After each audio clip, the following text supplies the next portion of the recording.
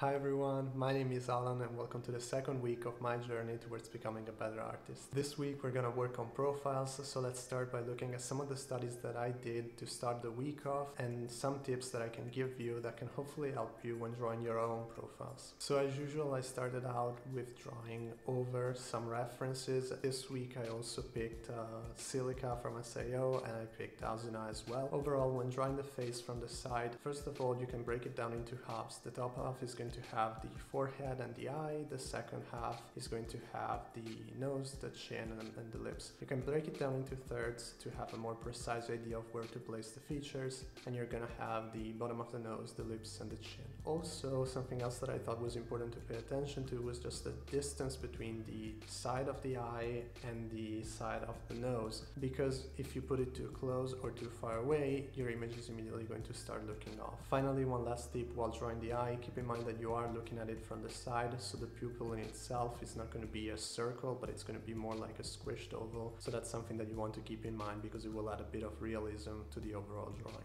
So now that we've done some studies from the side, let's move on to using photo reference and doing some imaginative work. Keeping in mind what I learned last week, one of the first things that I wanted to incorporate into this first drawing from imagination was to actually have a sense of gesture to it, as opposed to having something very stiff. So you see that overall it's going to look like she's looking up with her head. I also wanted to start incorporating expressions. I didn't push really anything too much here. I think I just wasn't really comfortable at this point, but it's something that you're going to see more and more as we move forward with the week. Personally, I love drawing side views. I think it's sort of the easiest one just because you don't have any issues with symmetry, you don't have any issues with perspective really, so usually it's a point of view that's pretty easy to draw. Looking back at this one, I think one of the main things that I would change is just how the bottom half of the face is really pretty much on a straight line with the forehead instead of being slightly pushed out.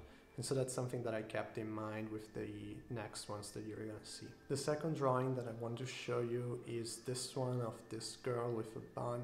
I kind of like drawing this one. I just think it's, even though I started to incorporate an expression, I failed completely when it came to the hair design. And so just looking back, I think it's really important to review your work because it gives you a sense of which areas you need to tackle next when you're doing your studies and where you need to focus most of your energy on.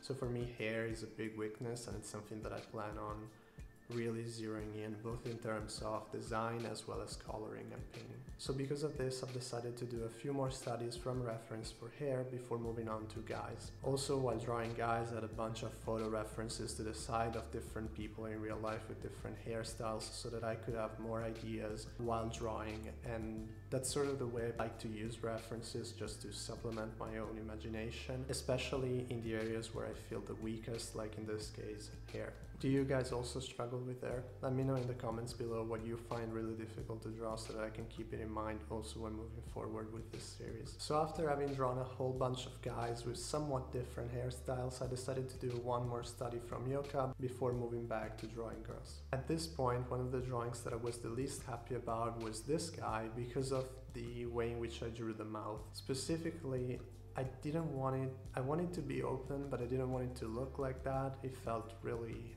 off and I didn't really know how to tackle it, so I just decided to move on. But then I drew a girl with kind of the same expression and I didn't want to get stuck again on the same spot, so I decided to look for an anime or a manga where they had done a similar expression to see how they had tackled it.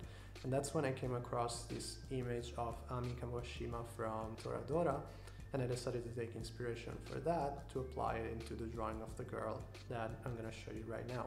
So in the second half of the week, I pretty much just kept on practicing, and one of the things that I really focused on was trying to think back to the first week so as not to make kind of the same exact mistakes. And one of the things that I wanted to incorporate was just having hands in the picture just to convey the expression somewhat better. And that's what gave me the idea for the guy that you're seeing on screen right now. To be honest, since this week was on profiles and I felt kind of comfortable with them, Boredom started to kick in pretty quickly in the second half, and I usually have a goal of doing at least 25 of those faces every week before moving on to the next angle or just in general the next topic. But anyway, I decided to just go for it, so I kept on drawing more and more of them until I actually reached 25.